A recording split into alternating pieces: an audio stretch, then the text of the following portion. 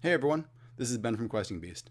I thought I'd make a quick video responding to a really interesting video that I saw today by Bill Allen. I'll put the original video in the links below if you want to watch it yourself. But the point of the video that Bill Allen was trying to make was really interesting, and it's something that I haven't heard a lot of people talk about on YouTube when it comes to role-playing games and D&D. And that is, his point was that there is a sense if you watch a lot of D&D videos, especially advice videos, that you can become a great game master or a great player or a great whatever by following, this or that tip or trick, and you're going to be great at D&D as a result. And this attitude is especially common among people who haven't played D&D. Maybe they've just heard about it and they're getting into it, or people who haven't played very much of it. Maybe they're new players and they feel inadequate and they're trying to really improve. So they're binging videos by maybe Matt Colville or WASD20 or DawnForgeCast or any of the other really great channels out there. I'm not knocking these channels at all because I watch them all the time too. But there's a real temptation to feel that these bits of advice, these tips and tricks, are what it takes to make you great at this game.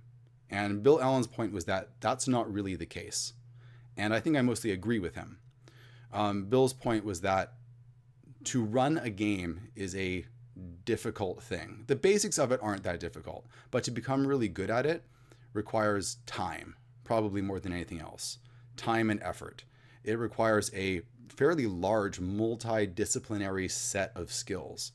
Good at acting, good at improvisation, good at logical extrapolation of events, good at thinking up good twists and turns, good at thinking up good obstacles to throw in front of players, not being stumped when players do something very strange that you weren't expecting.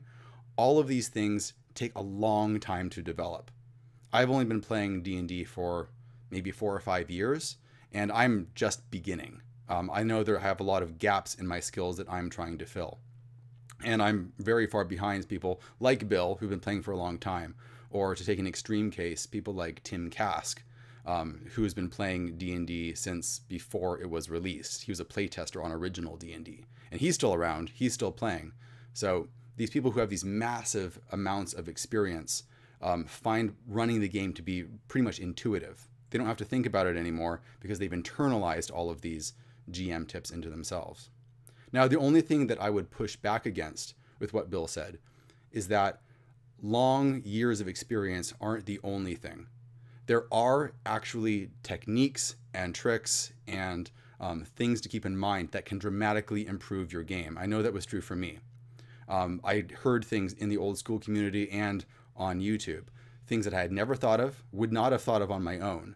And when I actually implemented them into my game, I saw distinct improvements very quickly. So that wasn't me, that wasn't just time, that was the knowledge and experience of other people directly helping me. But the key here is, when you're watching all of these videos, don't watch them in isolation. You have to be playing a lot. And when you find a good piece of advice, what you should do is implement that into your game. Actually test it. Play it out, see if it works for you, because not every piece of advice works for every group. And then after the session is over, discuss maybe among your players, or even just think to yourself, did that actually improve my game? Was it easier than last time? Did it make the game more fun? If so, keep it. If not, change it or throw it out. Same thing with bad habits you might have.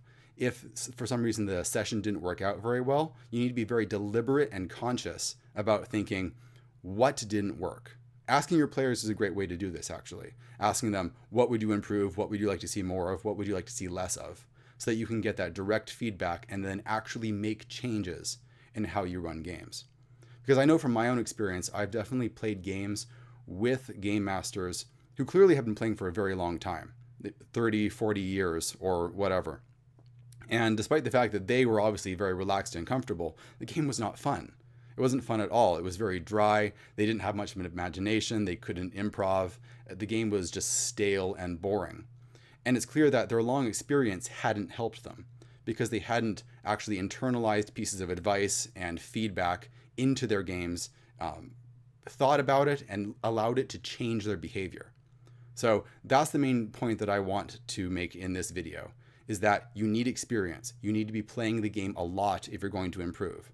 And all of these great pieces of advice that you're going to hear on my channel or anywhere else, try them. implement them, see if they work, and if they do, keep them, and if they don't, throw them out. You have to be willing to change. You have to be willing to break the mold and say, what I'm doing is not working, and make that change. That's it. That's it for this video. That's all I wanted to say, really. And I really think you should check out Bill Allen's channel, because that was a really great video, and it really sparked something that I hadn't thought of in a long time. Thanks for watching, everybody. I'll see you guys later.